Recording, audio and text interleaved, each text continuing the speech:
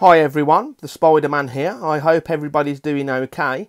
So I had a message a couple of days ago on one of my YouTube videos, and somebody asked me how are my Egyptian Predatory Beetles getting on and can you give them a feed?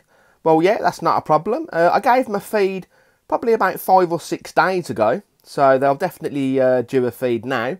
And I've only got some Mario worms left, but they're they give the beetle a good fight. So they're in them 2 little tubs just at the bottom there. So let's take them off the shelf and let's take a look. There you go, everybody. I've taken the lids off, and there is the first one just there, doing perfectly fine. They do make a lot of noise during the night time, and the other one is somewhere around here. Ah, there it is. And there is the other one.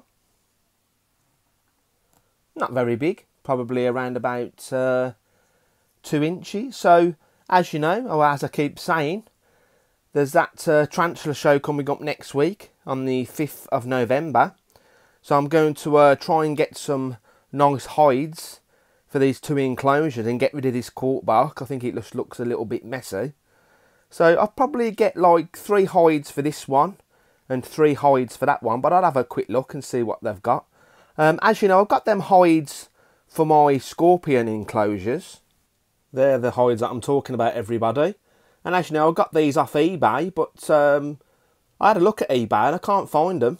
So these would be perfectly fine to put inside the Egyptian Predatory Beetles enclosures. But yeah, unfortunately, I can't find them on eBay no more, so they probably don't sell them. But if they've got anything like this at the show next week at Doncaster, I'll buy 6. There goes, everybody.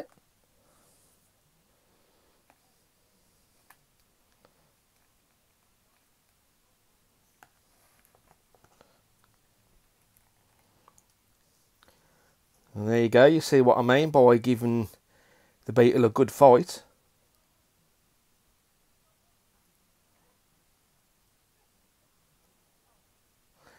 The beetle does have a little bit of trouble trying to pierce the Mario worm's skin with its mandibles, but it does get there in the end. But it's a natural thing that I like to give to the beetles. You know, if they're in the wild and they find a beetle or another worm that they've got to fight, then it's good to mimic their environment.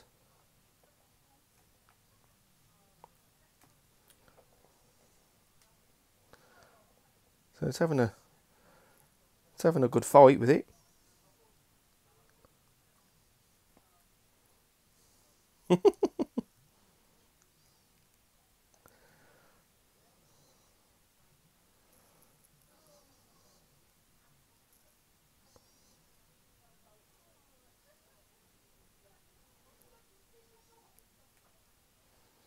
So what we'll do is, everybody, we'll leave this one to settle down and start eating its meal, and let's feed the other one. So here is the second one, everybody. Let's put the Mario worm in. Here goes.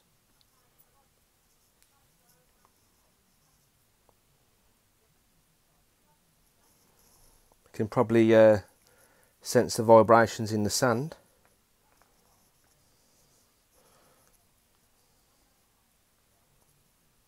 Doesn't look like this one's interested. Not yet, anyway.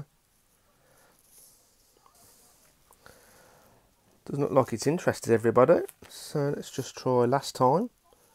If it doesn't eat, then there's not much you can do. If it's not hungry, it's not hungry. No, looks like that one's just trying to escape from the worm. So, oh, there we go. Took a little bit of time, but we got there in the end, everybody.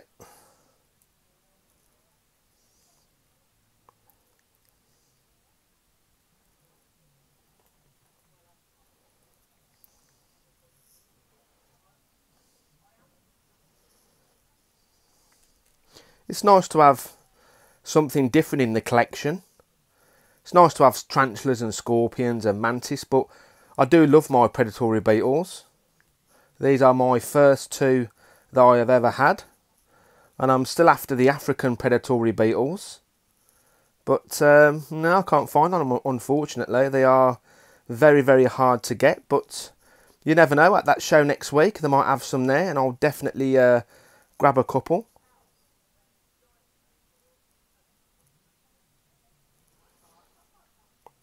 If this was a black or brown cricket, it would probably be dead by now. Because they have a very soft body. Where Mario worms have got a very, very hard skin. So what I'll do is, guys, I'll leave them for about 10 minutes to let them settle down.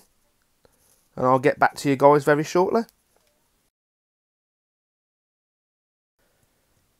So, ladies and gentlemen, as it's just said, after 10 minutes, you can see that the Mario worm's head has been completely chewed. And it hasn't taken very, very long. And the beetle's just decided to walk away from its meal. But hopefully it will come back very, very soon. So let's take a look at the other one. And there is the second one, everybody. So I've managed to film this one eating. And it hasn't taken this beetle very long to overpower its prey and start eating. Like I said in the start of the video, they haven't been fed for about 5 or 6 days, so I had a little feeling they were going to be hungry. And that other one is still just walking around, so it might take them a while to eat their meal, probably around about 45 minutes, an hour. I'm not too sure how long these beetles last for. I think it's a couple of years. I'm not too sure. I'll have to try and find some information on it. There isn't really much information on these, unfortunately. But once I pierce the Mario worm's skin, then they can start eating the soft part inside the Mario worm. So yeah, they're beautiful little beetles. When these two die, which hopefully is not going to be for a while yet, I will get some more. So I think I'll leave this one to finish off its meal. And let's see how the other one's doing. So, there is the first one, everybody. And it doesn't really seem interested in eating no more. And the Mario worm's just up there. And I decided to fill up the water dish as well. So what I'll do is I'll put the cork bark back in. And I'll leave the Mario worm. It might come back to it a little bit later. So I hope you enjoyed this video, everybody. And thanks for watching, everyone.